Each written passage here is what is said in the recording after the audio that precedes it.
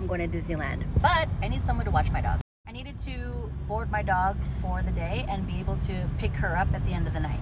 So I wrote down some questions that I wanted to ask to make sure that I felt comfortable. So here are 13 things you should ask your boarder or dog sitter. What is the staff to dog ratio?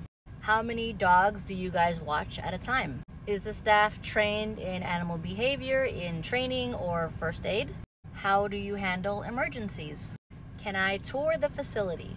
How often do they go on walks? How often do they play? How long are the playtimes?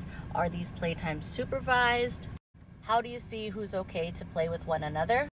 Do I get updates, or how can I get updates while my dog is staying with you? Can I bring my dog's food, toys, or bedding?